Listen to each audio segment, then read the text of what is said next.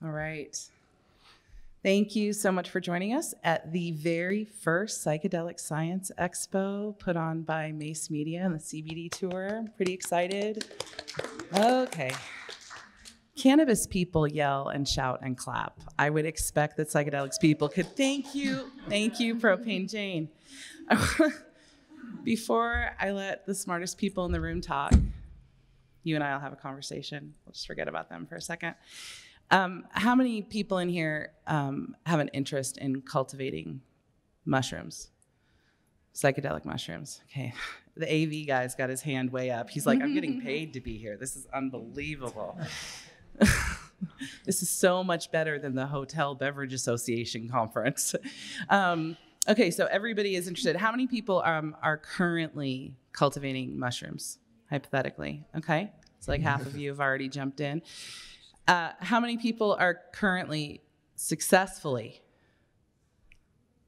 All right. Oh, you know what? God bless you for both your confidence and your awareness of your own limitations. So I love this panel. And obviously they're going to speak for themselves, and I'm going to shut up here pretty quick. But if you kind of go from right here on down, you see a spectrum of the life of fungus, starting with genetics, breeding, isolating strains, creating strains, important technical work, cultivation that sort of bridges that, genetics work here in the middle with Dacia, and then lots of cultivation work with LaRell. So you see this progression in the life of these amazing, not plants, not animals. And I can't wait to have the conversation. So please help me welcome my panelists today. That's when you clap. Yep. And I'm going to start, because I got to start ladies first. So I'm going to start with LaRell and come back down this way. And could you just introduce yourself and tell us a little bit about yourself? Yes. My name's LaRell. I'm from Colorado Springs. I grew up as a Mormon.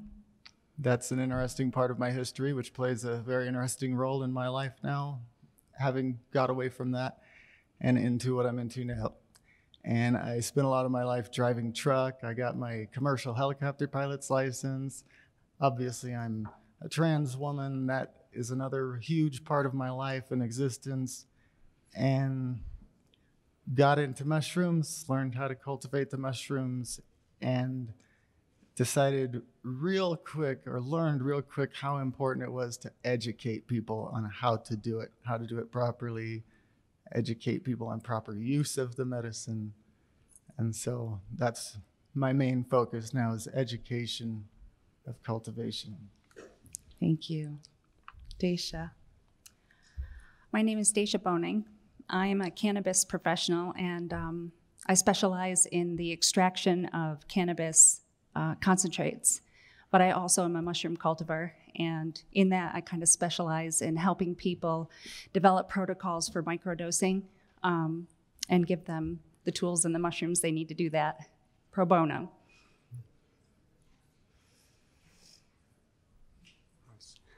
I'm Dom A., otherwise known as Doma by some of my peers out there. The legend. I'm founder of Magic Myco, as well as Myco Coil, which is a new sterilizer tool that I just patented. And I'm a genetics breeder. I'm also a cultivator. I also I teach people online. I'm an entrepreneur, and my main thing is the genetics and genetic splicing. So isolations. I want to start right there. I want to start with genetics. We're also the winner of the first psilocybin cup. Woo! Okay. Title word. Okay. Pretend like you didn't just hear that, because I had a whole thing planned around that, and I'm going to go with it. Okay. I was watching the work that Reggie from Oakland Hi-Fi is doing unbelievable work lifting up this space, lifting up the community, lifting up this industry, highly focused on testing. He put together the very first ever psilocybin cup. The only criteria was potency, psilocybin and psilocin potency. Doma won for his strain that he designed, engineered, bred. Yes. Okay, that. See, it's not a plant. It's not an animal. It's weird to talk about. So I reserve the right to be corrected at any moment. But he bred Tidal Wave, submitted that. His psilocybin results weren't just a little higher than the next closest one. It was like 30% higher than the next closest one. So it's kind of a historic thing. And I'm super excited. So let's hear it for Myco Magic and Tidal Wave. Thank you. On that, LaRell, you cultivate for therapeutic use. So you work closely with a psychedelic assisted therapist and you're cultivating specifically for that use. Tell me about adopting a new strain. So when somebody like Doma says, I've got this new strain I want you to try, what are some of the things that you need to think about before you decide whether or not you even want to cultivate that new strain? For one, I want to have an understanding of what its potency is, so I know when I'm administering it, or when someone who is administering it to someone has an understanding of how it's going to affect them. And if I'm looking for a new strain to cultivate, I want something that is going to be reliable, that's going to colonize quickly, have a quick turnaround time, because I have cultivated some strains that take 2 months to start pinning, and they're not really worth your time to mess with sometimes, depending on what the outcome is you're after. If you just want to produce the medicine and you need to produce it reliably and fast, then I want a strain that's going to produce well, reliably. Dacia, you work closely with Doma. You're kind of the middle of this breeding cultivation. You're sort of you're the place where all the colors come together in the ombre, and it's a special place. So how do you, as you're providing feedback to Doma, what are some of the criteria you use to say, like, this strain doesn't feel stable, isn't performing right? How do we optimize? What is your role there? How do you provide feedback? Well, I think that, first of all, I'm really fortunate in that Doma's provided all of us that are in his classes a platform. So we have a platform where we can talk about absolutely everything from start to finish. From the growing, we get the genetics or the strains, and everybody does it differently. There, that's my girl. And so in the classroom with all of the people, we use different substrates, we use different strains.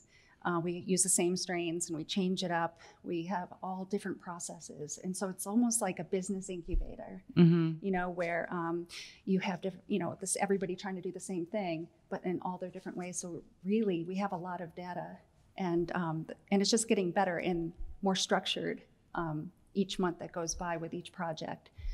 So I'm really fortunate to have that. So you get a lot of feedback. There's a lot of work going on to get a lot of feedback. And a lot of sharing, and it's really open, and nobody is, that IT joke where IT people like to keep all that information to themselves, right?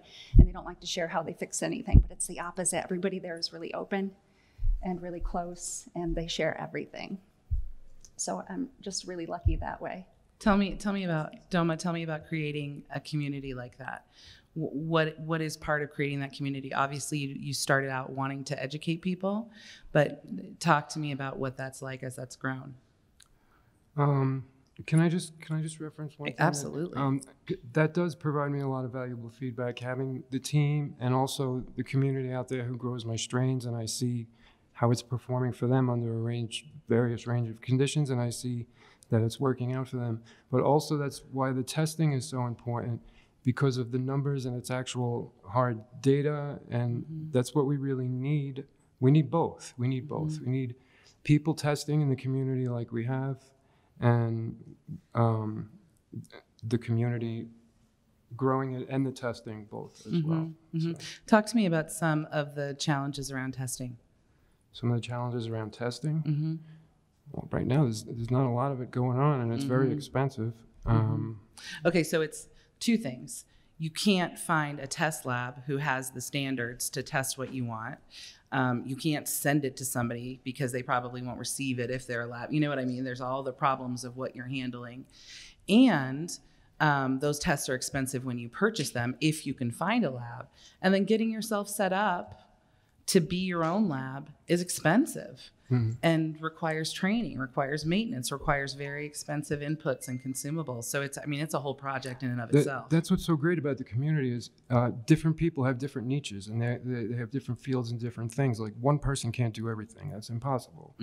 Like I like sticking to the genetics side. Then I have my team out there does the cultivation. We got people like Oakland Hyphae out in Oakland who are doing the testing. Yeah. And we all come together as a community, and that's the way it should be. That's the way we should keep it.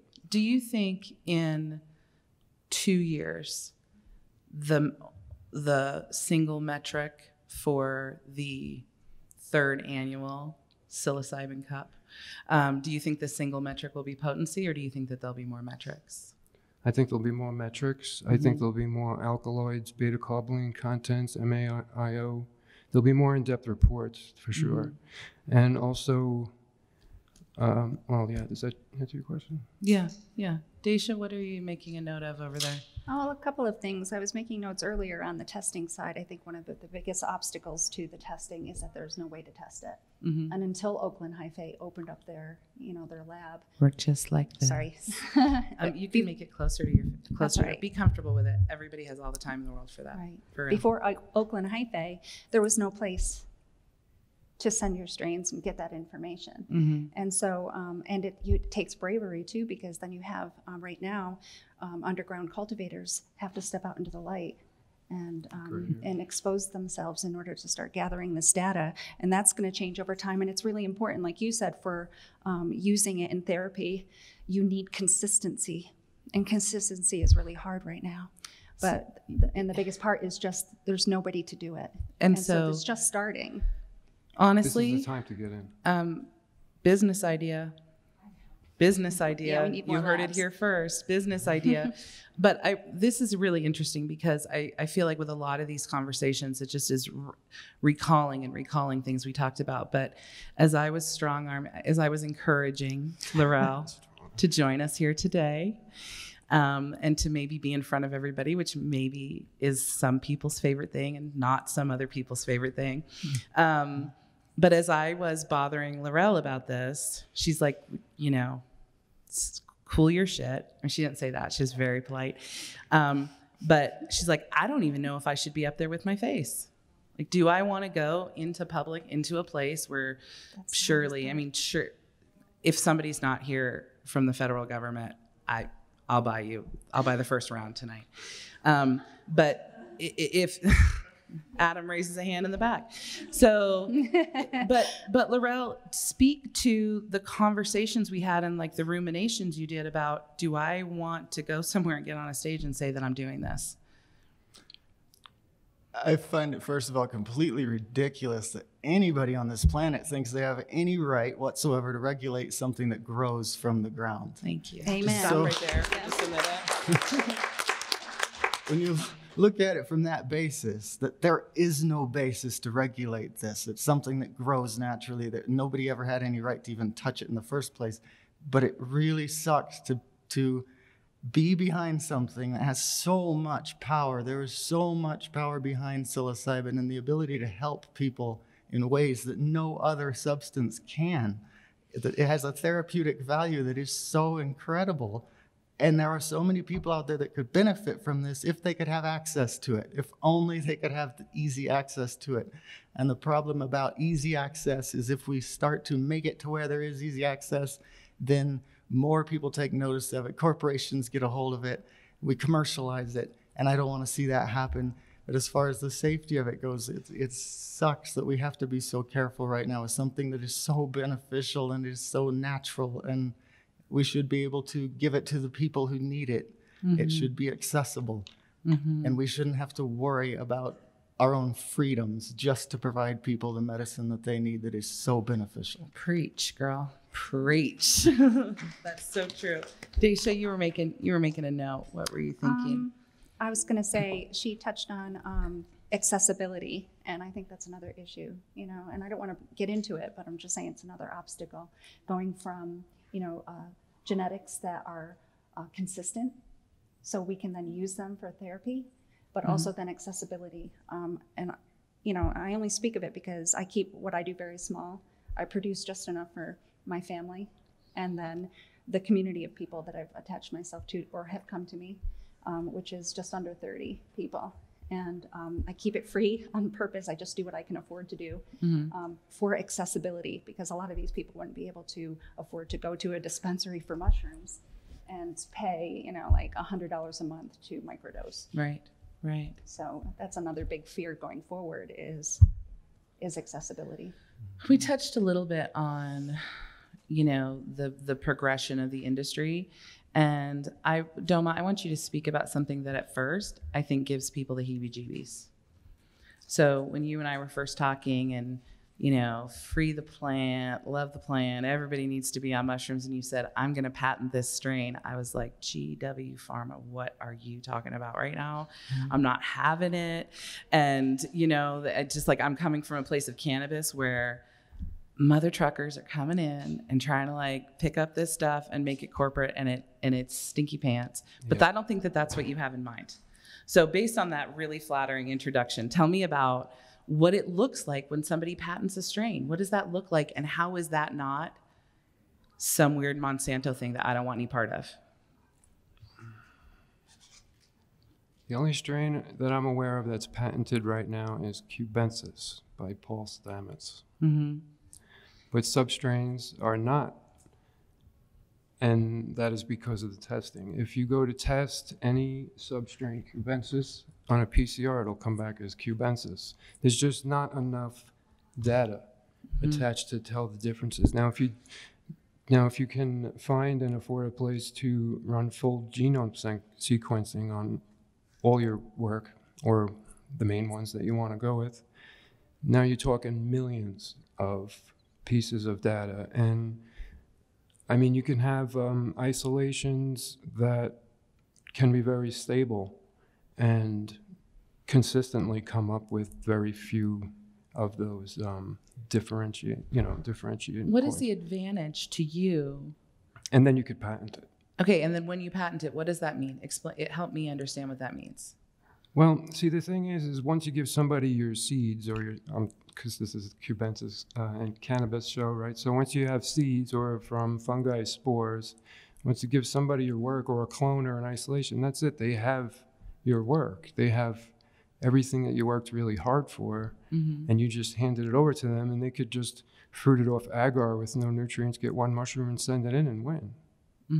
So that's what's so important to me about the results of this, is not that we won, it's the numbers, the research, the data that we're getting back slowly. Now we're starting to get data back, and we want to do it for all our strains, but also because the validation of the work that I've done for the past 45 years, I feel that it really showed through on this one. So even, there's going to be a lot of testing going on now, and everybody's going to be prepared for all the next competitions and shows and everything like that. So everybody's going to up their game and bring it, So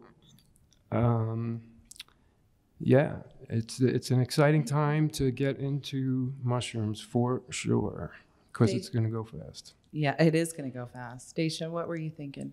I have to agree with Doma here. I think that people forget and sometimes get really panicky in the beginning when things are big and they're about to get big, that there's enough success out there for everybody. Yeah. There's money out there for everybody. And but it's important when you have scientists who've been working for years and years on a project, something specific, they need a way to get credit for it, and some sort of monetary, a way to make money off of it. And I think that in doing this, there's also then the data. You can start gathering that data, and it's an important part of the process for consistency in numbers and treatment and actually just using that medicine. It doesn't keep people from using the medicine. It just gives, a way to track the data, who it came from, where it came from. And so I think it's okay, and that it's an important part of the process. It doesn't mean it's going to derail like the cannabis train derailed in the way that it's not accessible to a lot of people still, and there's still a lot of people suffering and being imprisoned and for something that corporations are making a shit ton of money for. Ooh, cannabis. We're doing that. But I think that Doma's correct, and that if he's been spending all of his time and years, resources, his own funds. No, I don't. I'm opening up the conversation. Sure. Because I myself had a knee-jerk reaction to the idea, and it didn't jive in my mind with everything I've seen from you. Because in my mind, it felt like the way people were taking advantage of cannabis, and I wasn't seeing it as a way for you to quantify your work. That this genetic sequence is the work that I've done. And that is my work product, and other people can grow it, but that's my work product. So, that's about, I just feel really strongly about having the conversation. And I think that having an answer, I'm probably not, when you guys hear about patenting a strain, am I crazy? Or did you think what I was thinking? Okay. Do you hear what Doma's saying? And does that give you a different sense about it? About his intellectual property and what he's doing? Okay. Coleman? Well, I think there's a big differentiation between domesticating a strain, going through your isolation process and putting in the real work, and then sitting on it trying to, collapse the doors and let no one in. And there's another thing to be said for having a patent and then releasing it. So you're able to ensure that that kind of thing doesn't happen, that these monarchs don't come over and just grab it up and then put it on the back shelf so they can either have their one strain that they did their work on and force that into the limelight and crush everything else, or just pull over it to begin with. And so, there is. And True. I do understand that. If that's your goal, you should wait. Yeah. If that's your goal, you should wait and not give us more. Yeah. Doma, what are you thinking? I'm thinking about honestly, I'm thinking about making new strains. That's what I'm thinking about making new strains. Okay, when you make a strain, are you making it for the way it grows or the way it makes me feel, or both? I am just looking for the characteristics that I desire. Well, part of that should be the way it makes me feel. More people should be structuring their work over how it makes me feel. Which part frankly. of my desire is the way it makes you feel and the potency. Thank you. Just a part. But how do you, because there's different, we've got psilocybin consumers in the room. I see a few. I know you. Okay. Different strains. You notice different feelings from different strains. Lots of nodding. Are you in a position, by a show of hands, who has easy access to psilocybin right now? All you want, you can get it. It's not a problem. Everyone. Okay. The camera's got that? No, just kidding. Who has the kind of access that's strain specific? Wow. Show offs. Who knows the psilocybin and psilocin? Okay. All you Magic Myco t-shirts, you quit raising y'all's hands. Who has the kind of access where you see a COA or test results for psilocybin and psilocin content? Right. That was nobody, Dacia. So Dacia, how do we know as a consumer? How do I know what I'm getting?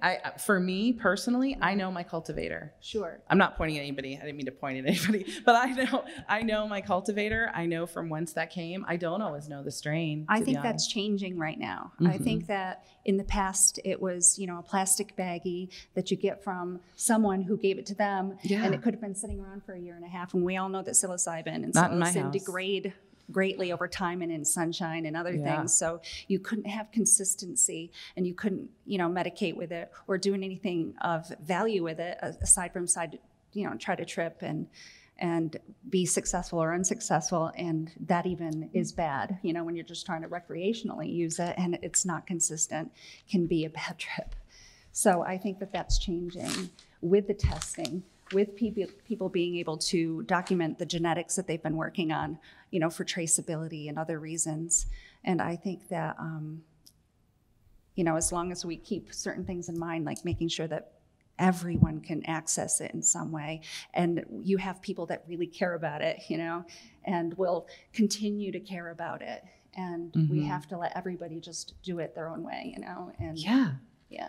but I think that what Doma does is important because that's how we're going to get actual numbers. Yeah, that's what it's all about. That's why I release everything. I just released everything. I want it. It's for he does. Everybody. He's always been very open with all his work, giving it away and sharing it. And the classes build that platform, don't they? I mean, once you have one spore, you have unlimited mushrooms forever, right? So the testing business, yes.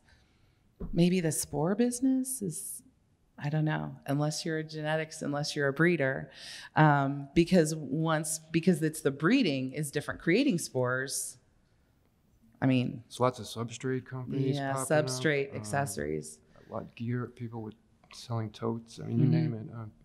Filters, everything. You can find something. LaRell, how engaged are people who follow you on Instagram? LARELL, look her up, LaRell H. Follow you on Instagram. People want to learn how do you continue to make cultivation accessible for people who want to learn how to do it? I bought a kit. Woo! Yeah. Well, I use YouTube a lot. I have YouTube videos, and Instagram, I get a lot of engagement because this right now is such a movement. There are so many people interested in doing this themselves in their closet, in their bedroom, and everybody wants to know how. And I'm learning that education is such a key piece to this whole thing right now, getting more and more people educated on how to do it properly. And I am finding so much engagement, just constantly questions of, how do I do this? How do I do that? How do I make this happen? I get pictures all the time. What's happening here in my tub? Can you identify this mold for me? So it's quite a fascinating position to be in at this time in this world with Doma, how many classes can you count how many workshops you've had or classes you've had? Workshops, we've only had a few. I mean, we're on there every day. We have monthly projects that we do. Sometimes they take months to do, but we get a new one every month, which is fun. We're really getting into a groove with that now, where like every month we're all doing the same project and testing together, research together, which is amazing, having like 30, 40, 50 people all doing the same thing instead of just yourself. Okay, so tell us more about that. Pretend like I'm not completely understanding it. So you have an online platform. It's Patreon subscription. Okay. There's various tiers, and the top 3 tiers are all part of that projects and Discord. And I make art and send it out, and nice slides. You can look at under the microscope, But so you're all on the same substrate with the same spores starting the same day? Yes. I mean, there's different level tiers, so some people get a little more than others, maybe, And we also have a rewards program that we're implementing now. It's actually built on blockchain. MagicMyco.com? No, actually, it's MycoCoin. MycoCoin. Yeah. Okay. So I don't think we're all actually using the same substrate. I was going to say that, yeah. Okay. No, we're all doing different. Everybody's doing it a little different. Everybody's doing it their own way, but it's the same spores. It's the same strain. The same genetics. Same genetics. And then at the end, tell me what the testing is like. Oh, it's really a project that we just started doing, but I mean, it's been great. They send me back spore prints and clean spore prints that I could use, and we find the good stuff. We eliminate the bad. this is great, this isn't, maybe we should stick with this. As far as like the different, we're just mainly testing genetics, and everybody's doing it differently, and that's how we're finding different data on different varying factors like substrates and environments. And I find water to be a huge part of everything. Water quantity, quality, everything about it, the charge, the pH. all of it. Yeah. All of it. Patreon subscribers probably know what that pH is supposed to be too. I want to open up for some questions and see where that leads us. Does anybody have a burning question for our panel? Talking about genetics, talking about cultivation. Is there something you want to know? Yes, sir. So you mentioned that testing would probably be a good side of business to get on, as opposed to like spores, whatever. Your spores are a great business if you're a genetics guy, but I wouldn't be reselling somebody's spores. That's just me. I guess my question is also, what is the current active, successful methods of testing psilocybin or potency or any kind of testing that mushrooms go through? So it'd be HPLC. HPLC, liquid chromatography. Yeah. And the challenges around that. I mean, it would be short-sighted maybe to start a testing business that's just for psilocybin and psilocin. I mean, probably the smart move would be a cannabis testing that expands. That's the most concrete data, and it comes back with the most amount of data. I mean, there's like things you could do at home, like on the cheap to see, like, how you weigh your starting against your, crystals that you get at the end, and then you could do some math and figure out maybe what your psilocybin content is. So it would psilocin is what we get high off of. Psilocybin converts to psilocin in the body. That's why some of these numbers with the high psilocin count, so think about it. Your body doesn't have to work. Your liver doesn't have to work so much. It's going to go right through the blood-brain barrier and go right to your head. Mm-hmm. So there are things, and those are we're only currently testing for 2 things in the mushrooms. And so that's why I'm saying, next year we're going to be testing for 5 years. The year after that, we're testing for 5 things, for 15 things. I think, Dacia, do you think we're going to just be finding out what are the other alkaloid contents? I think that's important. There's another thing I want to mention about the HPLC quickly to close that up. And I just want to say that right now it's almost not accessible. You have companies that do it for the cannabis industry, and they do it. It's not affordable. Most of the people, cultivators of mushrooms, are everyday people, moms, therapists, and they don't have money to get HPLC tested. And right now with the cannabis industry, it's $10,000 a pop to get the cannabis tested. And that's not affordable. But you have a new company, Oakland Hi-Fi and Hi-Fi Labs. $100. Yeah. Who have made it accessible. They put it on a sliding scale, and really their top dollar was $150 to get it tested. Fantastic. But then they even brought that down even further for people who had nothing. Yeah. And so I think in the beginning we need more of that. And it's just a beautiful community, again, the mushroom community, where you see a need, you open it up, and you just make it happen because it needs to happen. We need to get that tested. But I also I forgot what the second thing was because I wanted to close that up. But think about it while Coleman's asking a question. We'll think about it. You think about it and tell me.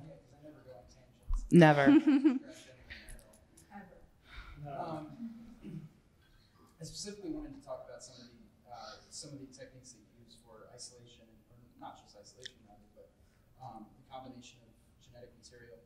I don't know if it was the blue scaria, if it was the tidal wave, if it was the penis. At one of them, I remember hearing stories about the use of.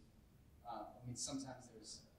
I could be using these words wrong, but like a haploid clamping onto an already established mycelium net to get some genetic exchange there, as well as breaking some of those barriers with rattlesnake venom. The rattlesnake venom thing, I think, is a total myth. I don't know who made that up, and if they do it, like, I would really love to see it. Please call me up.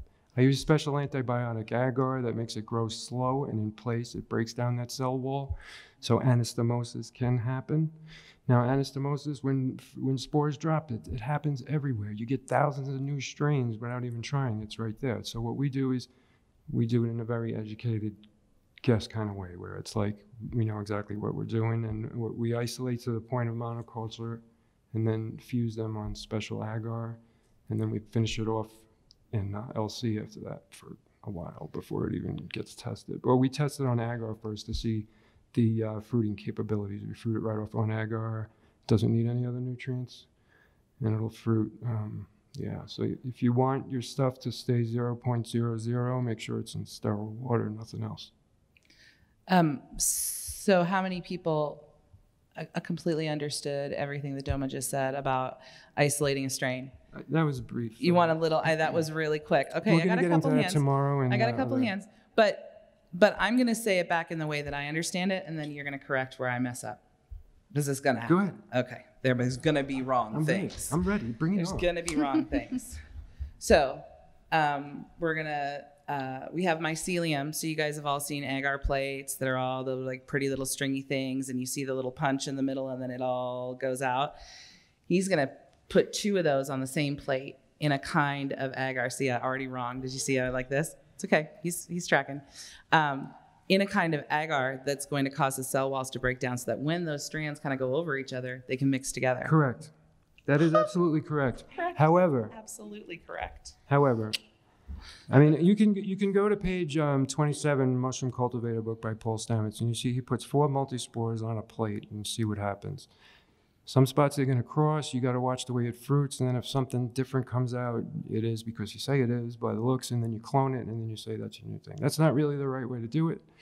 Well, it's the method I use. So but then again, there is no right or wrong way to do this. There is so many different ways, and we've experimented with different things. We've with single spores, like you would do with plants. I guess you would take seeds and let them pollinate each other, and then you got to grow that, and then take those seeds. Or you could get clones and graft them together. Okay, it's very, very similar, even though it's totally different because of the Basidiomycota. It's a Basidiospore, so that means for each Basidia there are 4 spores, and not all of them are compatible. Some of them will mate, but they'll be illegitimate matings, and they won't even be able to fruit. So when you did you guys know that all this was happening with spores? Was all of this on your radar? And we're going to get into this tomorrow. tomorrow. Spores and the compatibility. It's a lot. So if you can do it from spore, but it's not a very reliable way. What we like to do is we like to isolate, clone, find a thing that we already know, that we already like, and then we'll segment that to the point of monoculture. I think the word monoculture and monokaryon is very often confused. A monoculture can be dikaryotic. That's why it fruits so nice. Otherwise, it wouldn't. Could you define monokaryotic and dikaryotic? Monokaryotic is primary mycelium, and it doesn't fruit on its own. It needs a mate. And once it gets together with another monokaryotic strain, it'll create a dikaryon. And those dikaryons are what will fruit for you. So that's what you want to go with. And the easiest way to get to like great isolations is clone like the greatest thing that you like. You clone it and then work from your clones. And there's ways to splice that and to, like I said, polish it off in LC, which grows in 3D, right? Because agar is on a 2-dimensional surface. LC? Liquid culture. Okay. LI is liquid inoculant, which is sterile water. LC is liquid culture, which has nutrients in it, so it will grow inside. That's the one that you put in the Uncle Ben's bag. You can take agar, you can take scrapings, or even throw a non-contaminated agar sample in like an Etterbach machine or a blender with sterile water and make syringes that'll test 0.00. Mm-hmm. Not a lot of people know that yet. Mm-hmm. LaRell, does this make you want to go home and grow more strains? It does. It does, doesn't it? It does. Yeah. Have you ever cultivated tidal wave? No. Do you want to? I know a guy. I'm fascinated now. Yeah. Tell me what it makes you, what you're thinking about. I just see you back there nodding, and I want to hear what's happening.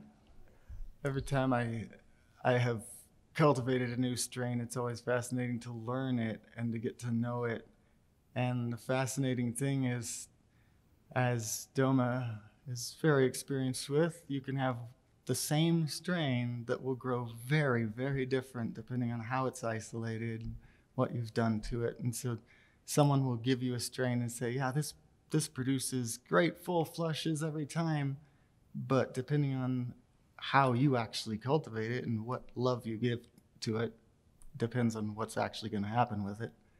But yeah, it's fun experimenting with different ones. What do you think, Dacia? I just remembered what I was going to talk about before, and she reminded me, because it was about something she said before, that people who are looking to grow it consistently always look for time, and we do. There are strains that we have, Trinity being one of them, tidal wave, and where we focus on how long does it take to fruit. Because time and the turnover of your batches is really important. It's not just consistency or the potency. If the potency is lower, you would just then increase your dosage. As long as the dose is, the potency is consistent throughout. Then the next big thing is how long does it take? So time is important. A tidal wave 4, you said also, a very quick to colonize and to fruit.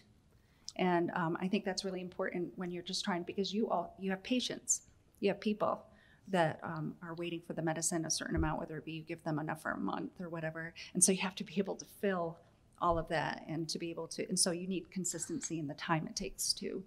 And so that's what I wanted to say. And another important reason to do the research and the testing and to create strains and think about what are we trying to do with this strain is about time too, especially when used, not so much commercially, but in the treatment of. Can I follow up on that? Please. Yeah, so like the tidal wave 2 that won the competition, it was grown on manure-based nutrients in the substrate, and it won, obviously. The tidal wave 4, which is also a tidal wave isolation, came in around 10th place, but it was only grown on core, no nutrients. The Trinity, which is usually very strong, also was grown on just core. So like a great, and to her point, the one that won takes 60 days to make the fruit that won the competition. I had 3 flushes of tidal wave 4 in that time, which gave me like, maybe, I'm guessing 10 times the amount. And it's right there, it's right up there. It was fruit on just core.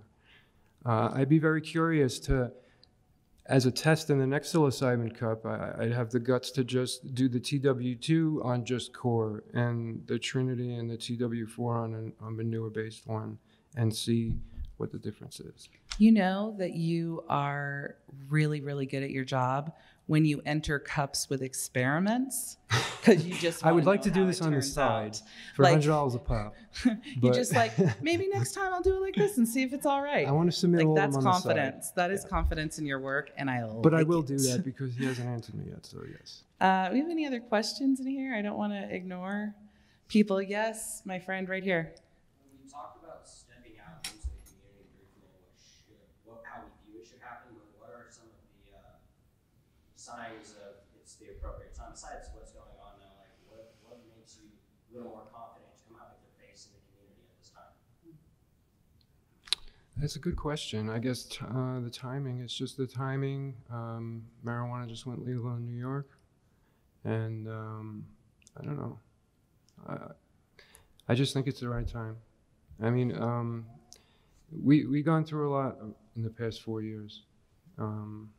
Rather not talk about much of it, but I thought that this was important enough to come out and show my face to move the movement forward so that you guys can see exactly what's going on, because it's about. I think that it's word's about us. important too. It's a movement. There's It's a momentum movement, here. yeah. You know, and I think And that's we're trying to part push of it forward.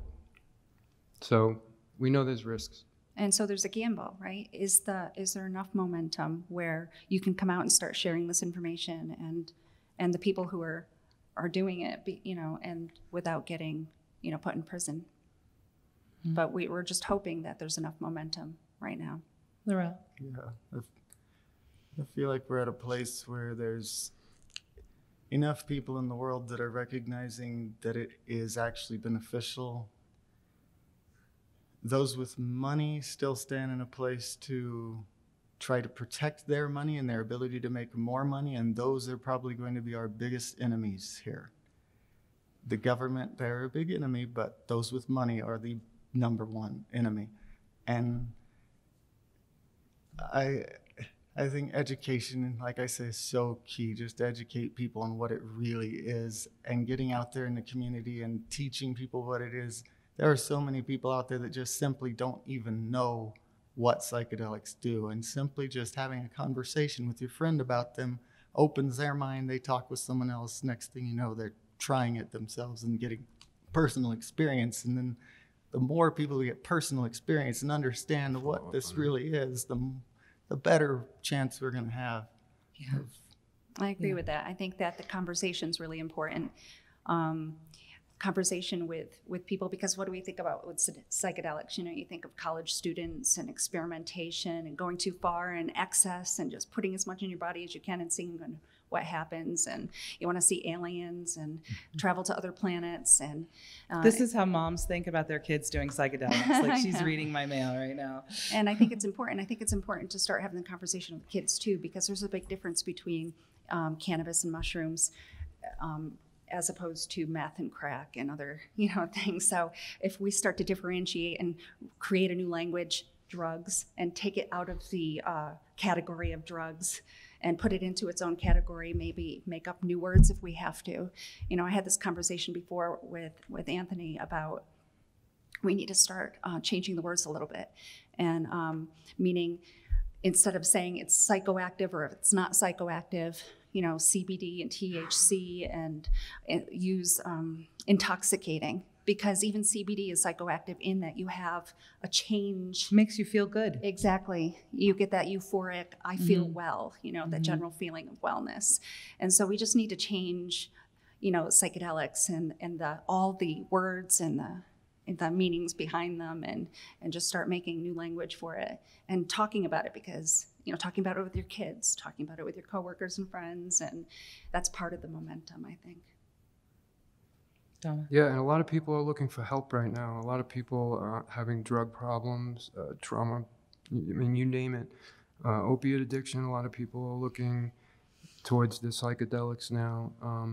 Even just to get into the hobby is very therapeutic for some people, just to grow itself, to watch the cycles, to read the moon and the stars in your work, and it's really amazing. And I think people are sick of big government, coming out with a pill for every ailment and oppressing us and giving us stuff that we don't need, bottles and bottles of stuff that we don't need, when something that grows out of the ground that we enjoy growing, that makes us happy to just even be around it, in the same room with it as you're doing it, and it's successful and you see it, your baby coming to life. It's like... Can anybody relate to that? Okay, there you are.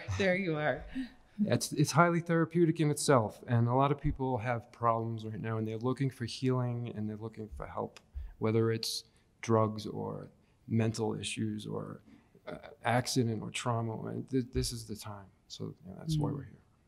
I think that is a beautiful place to begin to wrap up the conversation. And I know that folks here are going to want to be in touch with you. So I'll start ladies first again. LaRell, would you tell everybody how to be in touch with you?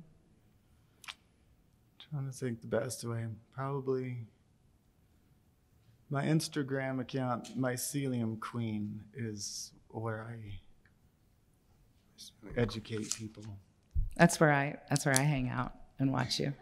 So join us. It's Mycelium Queen. LaRell, thank you so much for being here. Dacia? I'm the same right now. Instagram is really the only way to get in touch with me. And I'm the Fungus Bunker. The Fungus Bunker. My kids gave me that name. Go, Mama. Magic Myco, at Magic Myco. MagicMyco.com, Magic Myco on IG, Magic Myco on Patreon. You could also email me at Doma@magicmyco.com. I always respond to them emails. Take this opportunity. Sorry. I'm sorry. Yeah, MagicMyco.com.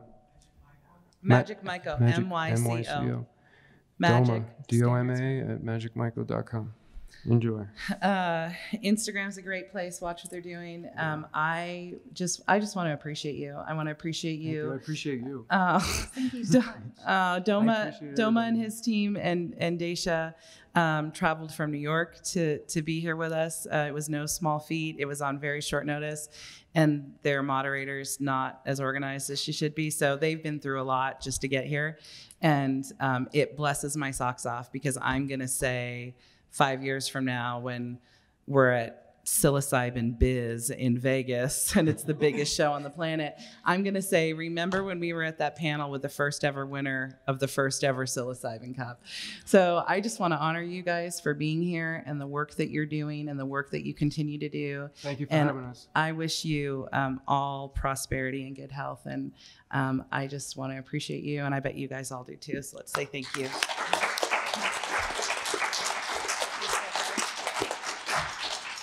Thank you.